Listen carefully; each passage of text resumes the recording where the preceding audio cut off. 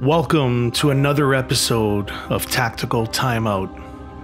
Today, we will be diving into the Tau Codex, strategies and combos that have allowed them to be the most dominant army in the last month. Join Justin and Anthony today as they break down some of the most powerful tactics in the game right now. This is Tactical Timeout. Hi there, welcome to Tactical Timeout. I'm Northern Knight Justin. I'm Northern Knight Anthony. Today we'll be talking about the wonderful world of Tau. We'll watch them in their natural habitat, tell you what's the good and the bad, and how you can destroy your opponent in a game of Warhammer 40,000.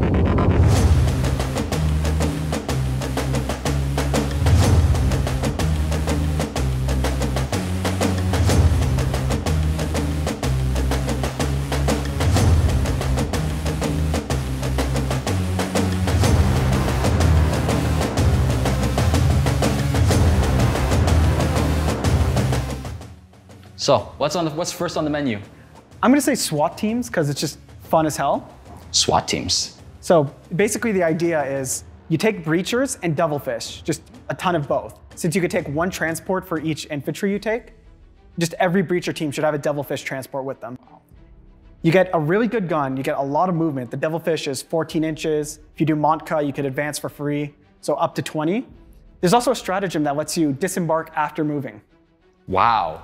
So legit, you're telling me by turn one, these guys are already at the front of my doorstep.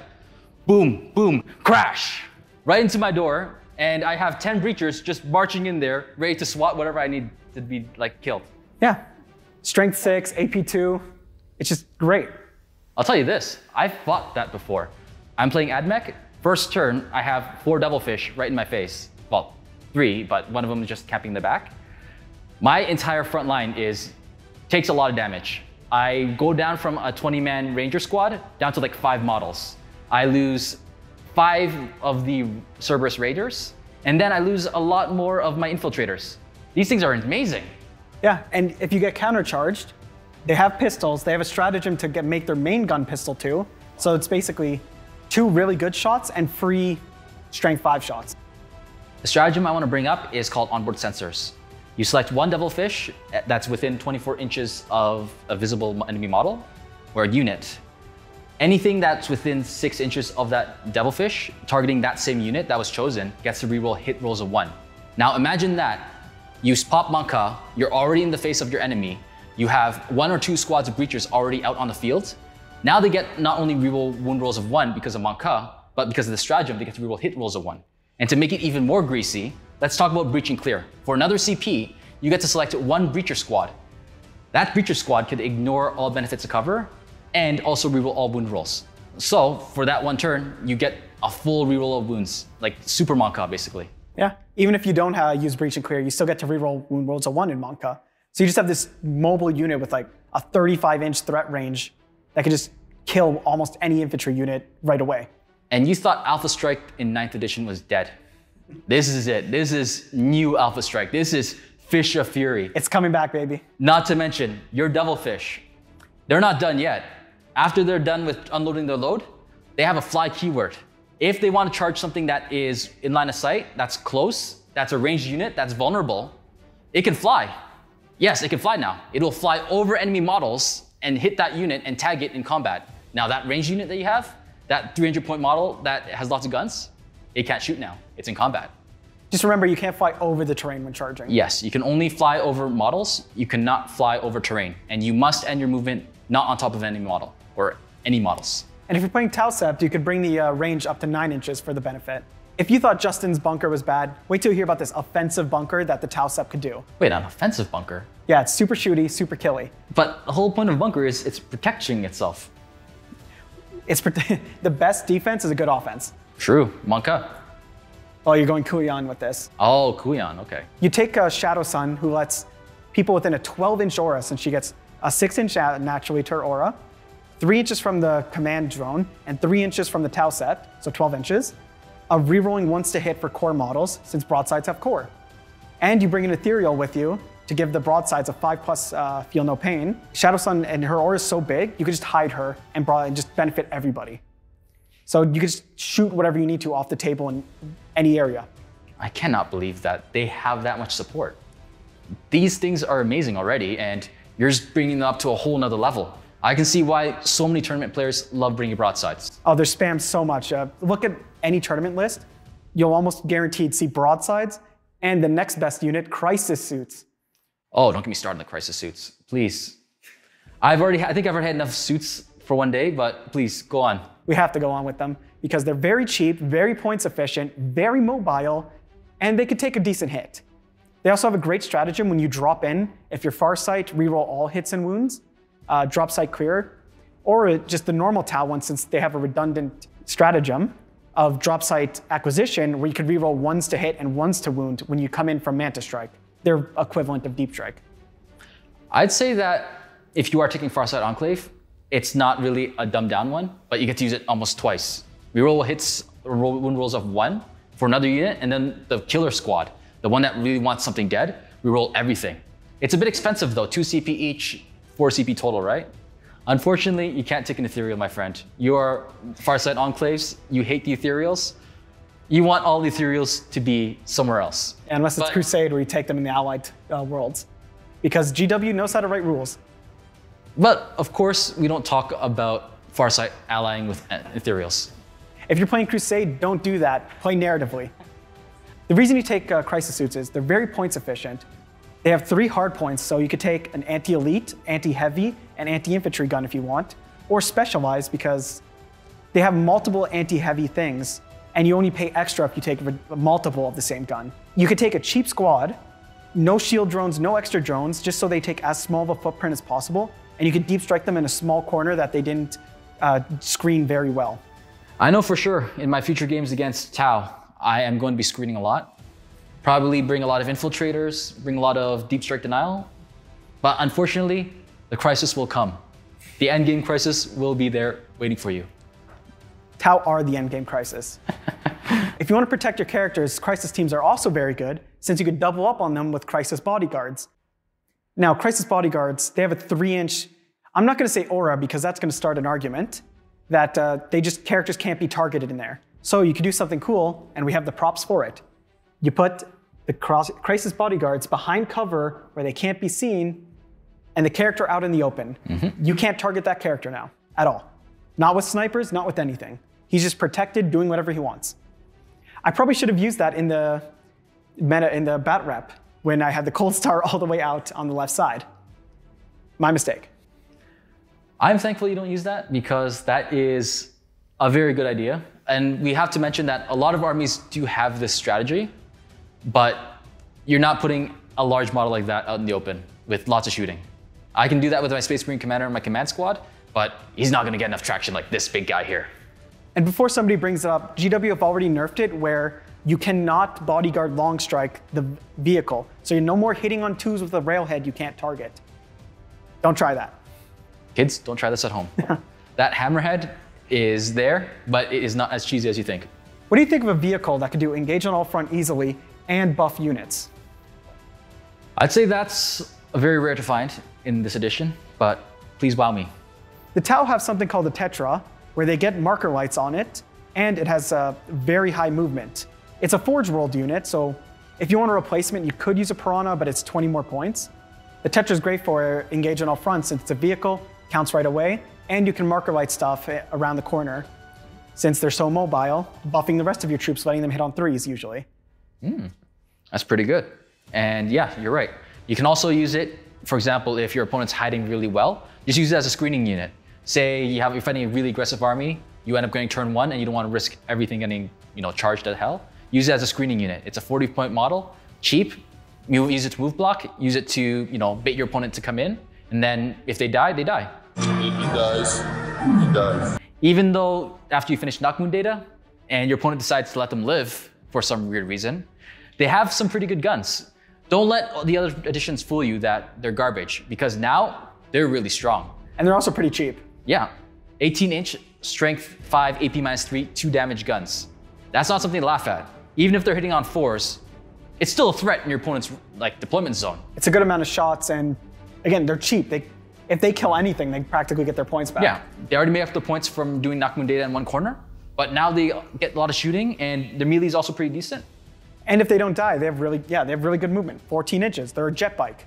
Yep. Might as well do, if your opponent leaves it alone, do knock moon in the next table quarter, and the next one, and the next one. The whole world is your oyster for you to do knock moon. The world is your data. Okay, that works too. If you're wondering about prototype systems, I don't think any are that good to take. There are small improvements to the weapons you already have that are already undercosted. So do you really want to spend like 30 points for a small upgrade, or something useless like the stim injector, which is 1 turn, 4+ feel no pain after you get hurt? Yeah, we hear from Anthony here that prototype systems suck, but if you can think of a sept that works with it and a combo that works with any of these prototype systems, please let us know so we can prove Anthony here wrong. I don't think they're bad. They're just, there's better options in the Codex. Prove him wrong. Prove him wrong. I'm always right. Ignore everything I've done in other videos. Finally, at the thing that everybody was scared of, the railhead, the hammerhead. Just this scary gun that could do a lot of damage. Oh my God, it's so OP. But here's the thing. It's kind of a glass cannon, and you would know this if you saw what I said on the meta show. Sure, it has a lot of movement. Sure, it has a strong gun, but it's toughness 7. It's pretty easy to tie up. And one shot has a good chance of missing, a good chance of not wounding, especially if you face something with transhuman, Marines, Custodes. I think Gene Stealers could also have a scuff transhuman. So that improves your odds of not wounding even more, which again, can make the one shot kind of not worth it. It's 145 points. Two broadsides do the same thing for the same points, but they get 4 shots, and they could do potentially more damage with all the same buffs. While he's talking about the railheads, he's right about that. Railheads are 145 points a piece, I believe. If you want to give him upgrades, it's like 5-point increments extra. But they're hitting on 4 space, marker light becomes 3s, and you get a free reroll with it of that shot. If your opponent is smart enough and gets a lot of dense cover, that becomes a 5-up or 4-up with the marker light. If your opponent's really smart and gets out of marker light range, you're hitting on 5-up rerollable, which is equivalent to, I'd say, a 4+ to hit. Pretty much. So you have a 4+ to hit, and you're going to be winning on 2s, which is fine. But another thing you want to think about with target prioritization is try to not target something that will end up having something that's similar to transhuman.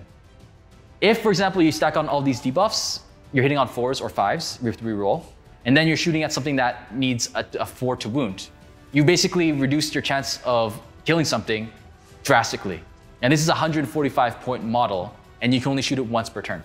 And even if you're Farsight where you could reroll the wound roll, it's still a decent chance of not wounding. Like, take broadsides where 2 of them cost about the same as 1 railhead, and that's 4 shots instead of 1. And you still get to reroll once to hit because they're core. You can still make them hit on 3 because of marker lights. They're still probably wounding on 2s or 3s. And if you could get ways to reroll wound rolls. They're just better. That's why you see all the lists taking a bunch of broadsides and not railheads. Though if you're taking the Tau Sept and you take Commander Longstrike, that's a railhead that I would recommend you take. Yeah, hitting on 2s. Hitting on 2s with marker lights. 3s if you don't have marker lights, and you still have the reroll, and I believe it's +1 to wound against vehicles. But I mean, you don't really need that considering you're basically wounding everything in the game on 2s. So, we all know Tau are probably getting a nerf. Like, the writing's on the wall, there's not a chance they could have this like 65% win rate and keep that. So a nerf is bound to come in. So we have some replacement units for when that happens. Now that we finished talking about our lovable hammerhead gunship, let's see what'll happen when the new update, FAQs, and data slate comes out. Maybe the hammerhead will get a little bit more time in the sun because the bright crisis suits and broadsides might take a little bit of a tweak. But I want to talk about my new favorite unit, the Scoury gunship. The sister to the hammerhead gunship. This model comes with the Seeker missile rack, D3 shots +1, strength 9, AP -3, 2d3 damage. It's 135 points, so it's 10 points cheaper than the hammerhead, and it comes with 2 marker lights included. You get a lot of bang for your buck here for 135 points. It also comes with the standard rule from the hammerhead of rerolling 1 hit roll, and it also includes something that allows it to hit aircraft on an improved ballistic skill of 2, and also does rerolling the damage against aircraft. So a lot of armies bring aircraft, usually like orcs and admech, like 1 or 2 aircraft. So this thing will prove to be scary for them. Like, it's overall just a very versatile unit. The +2 might sound like it's useless, with hit rolls only being able to be modified by 1 up or down, but it basically lets you ignore a -1 to hit. So it's still really good to have, and it's a free include on a good unit that I think people are sleeping on. Yeah, you heard it first, folks. Northern Knights Gaming says Scour gunships are good. Not only are they good, they're gonna be what people take after a bunch of nerfs. Make sure you clip this. If you want a better idea for the numbers of the Skyray, one shot from the railhead could do 10 to 12 damage, 3 of them being mortal wounds. The Skyray, one shot could do 2d3, so potentially 6. It's 2 to 6 damage, but it has 4 shots, and if you're going Kion with Shadow Sun nearby, so all the buffs, and 4 is exploding, that's potentially like 24 damage easy, maybe 36, potentially more if you get really lucky. Still, like 24 damage easy is a lot that not much could stand up to. Yep, you're going with the old-fashioned way of you overload your opponent's defenses, something's gonna give in. Most models in this game have a 4+ invuln save, and if you shoot 4 shots at it, 2 shots are gonna land, and they're gonna suffer 2d3 damage. So 6 damage usually in 1 turn. A lot more reliable, I find, than the hammerhead, but of course we'll still have our hammerheads. It's one great shot, but there's a reason you don't really see it in tournaments and you see broadsides. Now, we want to throw in one really fun tactic here that I really like doing. And you actually saw it in the battle report. A Cold Star with the relic, the gauntlet. I remember this. It's the guy who died on turn 1, right? If he survived, he would have done a lot. Don't blame the strategy, blame the player. But he's still the guy who died, right? He's still the guy who died turn 1. Cold Star is great, 14-inch movement, strength 5 gun with 10 shots, AP 1. So you can just wipe out infantry. You have the Warlord trait that lets you reroll all hits, all wounds. You have the gauntlet that you can just beat someone like it's Iron Man beating the Hulk. Still love that scene. And just, you could wipe out infantry like it's nothing, charge them, kill vehicles. As long as you don't get him killed turn 1 like I did. So, because you never even got to see action, we can say it indeed is a prototype. And I doubt it'll ever get out of the prototype stage. No, because you never saw him in action, you have no proof that it's not great. Because it's the player's fault there, not the strategy. Perfect strategy, I swear. Schrodinger's fish. We don't know if it's good or not until we open it up and see what it can do. I expect you, though, to put that model back into good use because it does sound like an interesting tactic. I'm going to use him every game just for fun. And I expect him to die turn 1 every single turn, just to make sure I don't see that happen. It's only happened twice. You don't have to hear about the second time. We also don't talk about the one time that it works.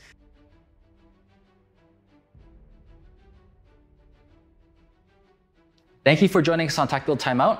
I hope you enjoyed all the tactics that we have shown you today. Please let us know in the comments of which tactics you'd like to see, and also share with us some tactics that you have come up with yourself. And don't forget to like and subscribe to Northern Knights Gaming. See you next time.